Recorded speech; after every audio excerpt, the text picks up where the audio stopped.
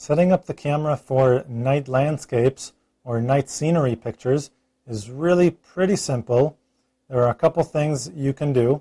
One thing, set your mode dial to night scene right there, the star with the person, and this will allow you to select night scenery as one of the options. Go ahead and press set. And now what's going to happen is the ISO is set to 100 and you can't change that, which is great. However, the white balance is set to automatic and this may not be so great.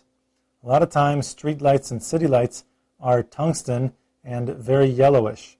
And so an auto white balance setting won't be able to compensate and your picture may come out very yellowish. Another thing, the shutter speed and aperture settings may not be quite as you want them. You can fix that pretty easily by pressing Menu and moving over to the Creative Night Portrait option.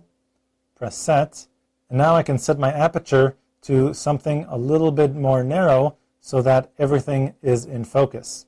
I can just use my dial up in the front to set a narrow aperture. Now everything will be in focus and I can go ahead and take my picture. These options are really not bad alternatives, but if you want a lot more control over your image, you should use the manual mode. And it's really not that difficult. Go ahead and move your mode dial to M for manual. This will allow you to set both the shutter speed and the aperture. Now you want to select a very, very slow shutter speed. So go ahead and use the dial up in the front right here to move your shutter speed down to about 10 seconds.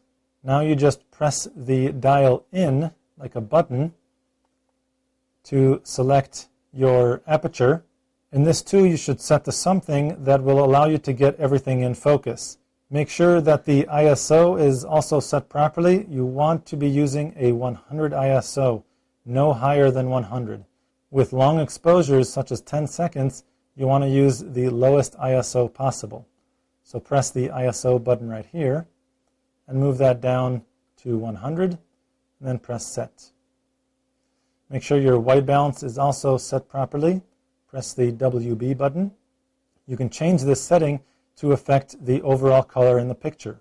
Since most street lights are tungsten, I'm going to stick to this and just go with a standard neutral colored picture.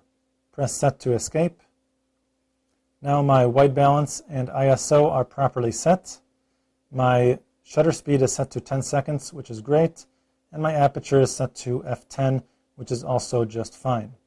Another thing you want to keep in mind when using a long exposure is you have to use a tripod. Obviously, you will not be able to hand hold 10 seconds, and I highly recommend using the timer mode or the remote release cable if you have one.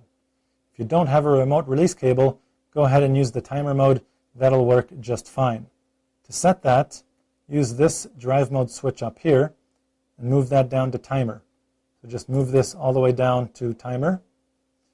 And now available in the quick menu is the timer function. So just press the quick menu button right here and move over to the timer function and go down to choose 2 seconds.